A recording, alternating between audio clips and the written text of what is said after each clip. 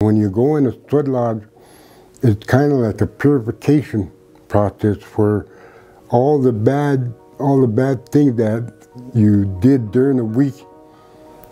The first flap of the door that opens, it goes out with all the smoke and stuff.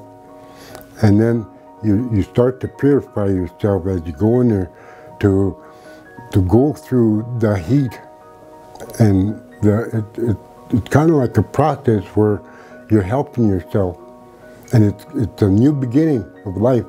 A sweat lodge is a low dome structure made of willows, which are weaved and lashed together with rawhide or rope.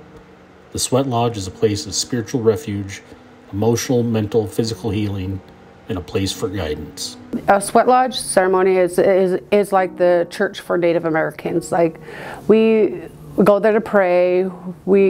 The days coming up to it, you fast, you take everything that you call for, like I call for, like my ancestors to help me through it, because it is a process like of getting really hot in there, and you need guidance. Each tribe in Montana has different traditions and customs with sweat lodge ceremonies, but at DOC facilities, everyone comes together as one group. The sweat lodge ceremonies offer an opportunity for inmates to share their knowledge of cultural practices with others.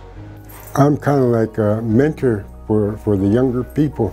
I want people to understand where they come from and be proud of what heritage they came from. And that's the reason why this helps me in the long run to have the honor to teach the younger people, as well as sharing my culture with different tribes.